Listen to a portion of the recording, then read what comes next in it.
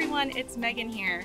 Have you ever wondered how to pack the perfect cooler for your next boat outing? Well, I'm here to share some of those hacks for you so your next outing on your boat is going to be one to remember.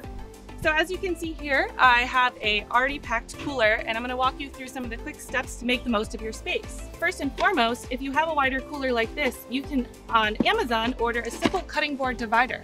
It makes it really easy to divide your beverages from your food to keep everything cold, but also make it easily accessible. And even better, this is a cutting board, so you can use it later on the boat for food prep.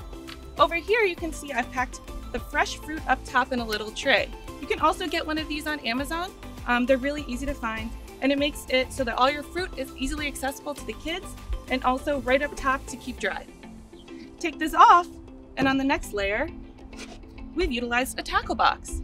A fun little hack here to keep your charcuterie boards filled with cheese, pretzels, nuts, and other snacks, dry and easily accessible also for food prep.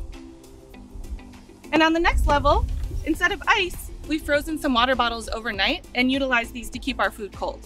So just layer the bottom with all frozen water bottles, and that's an easy hack for you to use.